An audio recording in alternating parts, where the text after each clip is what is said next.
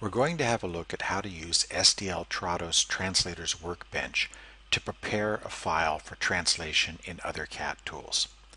Here we have Trados Workbench open with a TM that has some content that's relevant to the file that I want to translate.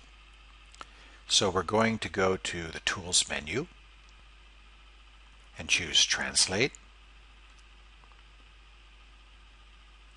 And in the translation window, we want to check and see that our match value is at the right level for where we would like fuzzy matches to be presented.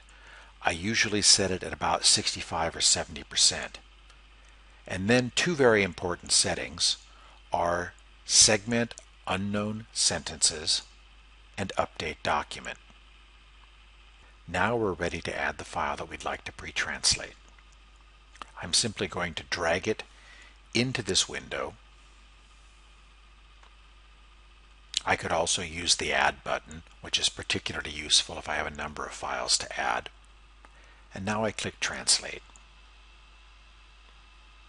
I'm done. Close the window.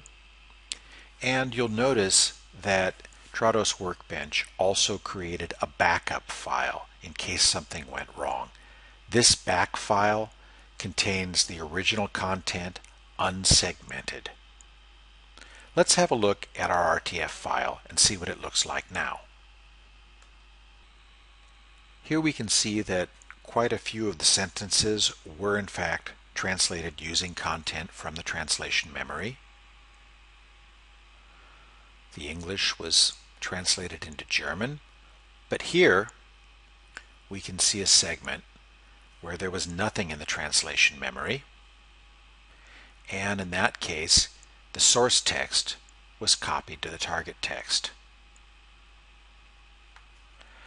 Our file is now ready to be imported into the other environment, such as memoQ, and translated there.